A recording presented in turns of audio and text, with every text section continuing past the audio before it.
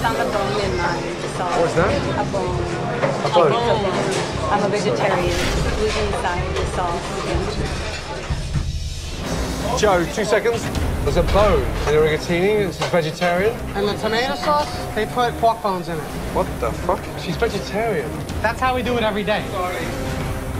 John is responsible for the methods that we use to produce the food. Get me John, urgently. And he says, if you don't like it, leave. John, this is urgent now. A lady had just found a pork bone in the rigatoni. To give the sauce flavor, we always added sausage, So you're salt. serving pork bones in the sauce to a vegetarian. Oh, Jesus Christ. That's how we prepare food for the last 40 years, and I don't see that being a problem. A pork sauce to a fucking vegetarian? It's the way we've always done our business. But you can't serve a vegetarian a pork sauce. What the fuck is